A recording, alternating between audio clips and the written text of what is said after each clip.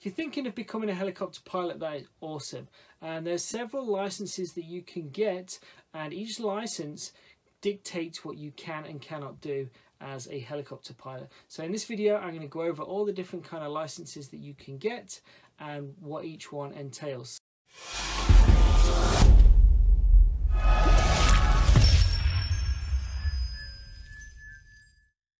Hi, I'm Rick James from The Pilot Teacher, and I've been a helicopter pilot for several decades now, and I wouldn't have been able to do that without the right kind of helicopter license. So this video we're going to talk about the private pilot's license, your commercial pilot's license, and also the ATP pilot's license, and what each one requires to gain it and what each one allows you to do. So let's go and have a look.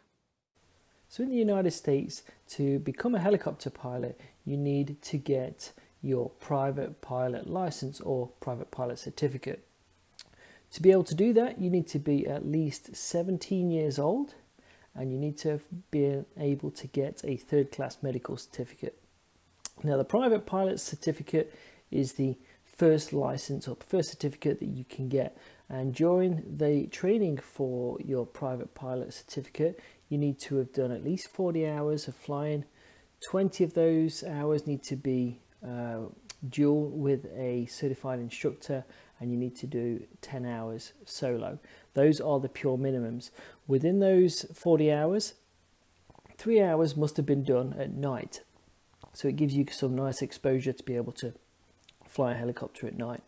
Now, for those 40 hours, the minimum costs usually around about $16,000, but I've never met a student that can do a private pilot certificate in 40 hours.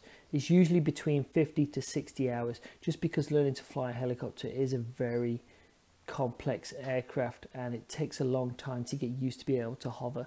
So it's usually around about the $20,000 to $22,000 for most people to get their private pilot certificate for a helicopter. But once you've got your private pilot certificate, it is awesome. I still remember the first flight I did after getting my private pilot certificate, and it is awesome. You can basically go and rent, or you can even purchase your own helicopter. You can get endorsed and trained onto different aircraft, different helicopters, and it allows you to basically take them and go fly day, night, VFR, and it's awesome. It's so liberating being able to just go and fly a helicopter by yourself. Now, with a private pilot certificate, the limitation is that you cannot earn money with a private pilot certificate. So basically, if you wanted to take 3 of your friends out flying, you had to pay an equal share of the rental costs, or if there's just 2 of you, you have to pay the majority, so at least 51% of the rental costs. The FAA does not like you earning money as a private pilot. You just don't have the experience yet, so they want you to be purely for pleasure flying only.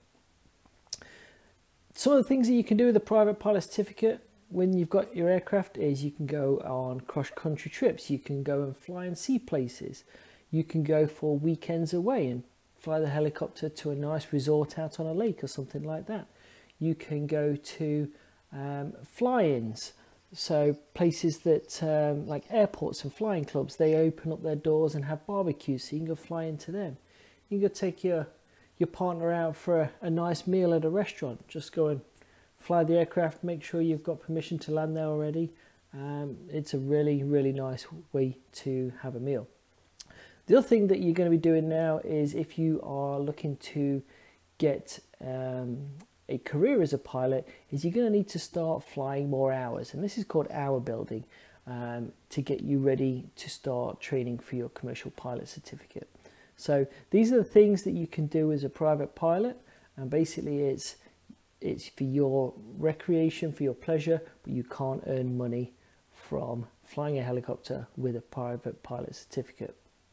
Okay, the next certificate is the commercial certificate, and this is what you will need as a bare minimum to be a pilot for a career. You need to be at least 18 years old. You need to already have a private pilot certificate for helicopters. You're going to need to be able to gain a second class medical certificate as a minimum. First class or second class works fine. And then there's two ways that you can go about your commercial certificate. There's a Part 61 and a Part 141 training courses, syllabuses.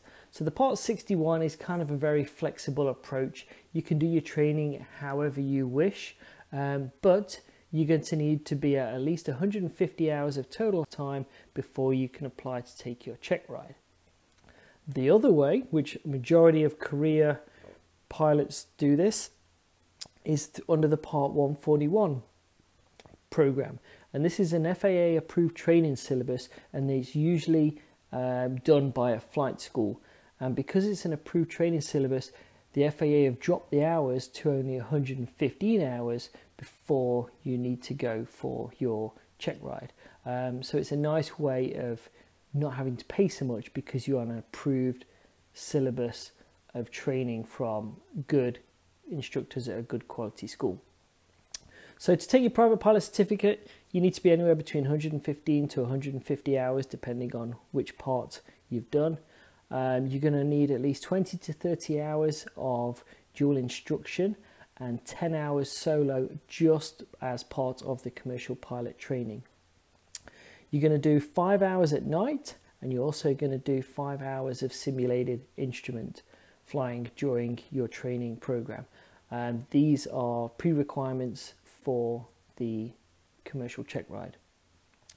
It's going to take roughly around 13 to 17,000 if you follow the bare minimums, but most students take a little bit more time, and depending on the part that you pick, it can be anywhere from $20,000 to $30,000 to get your commercial pilot certificate. Now, once you've got your commercial pilot certificate, you can now be employed as a pilot. So you can fly during the day, you can fly during the night, but you can only fly under VFR conditions. You can't fly IFR without an instrument rating.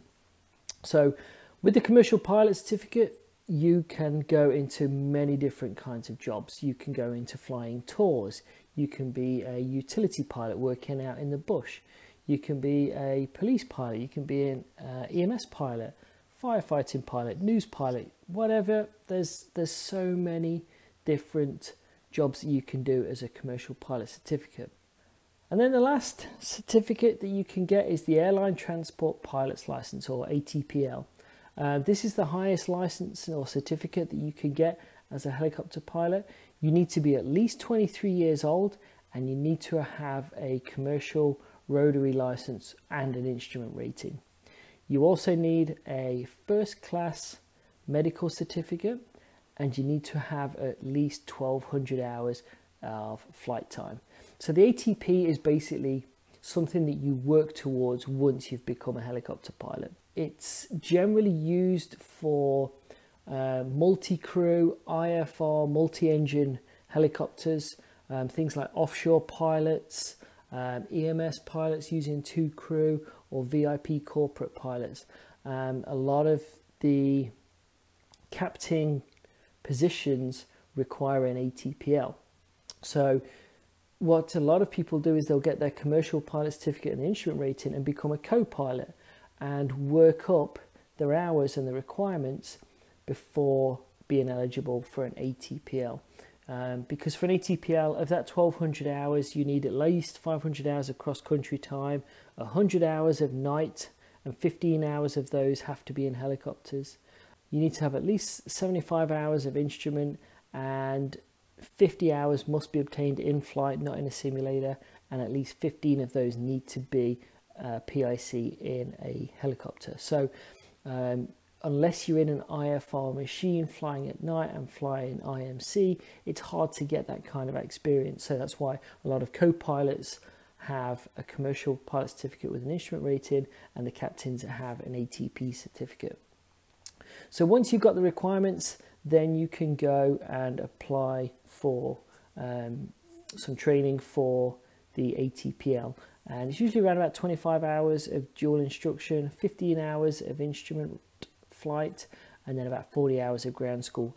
Then you can apply and do your ATPL flight test, and once you have that, then you will be given your ATPL certificate, and then it allows you to be able to go and command an aircraft under a captain job position. So it takes a while to get there, but it's the highest certificate that you can get as a helicopter pilot.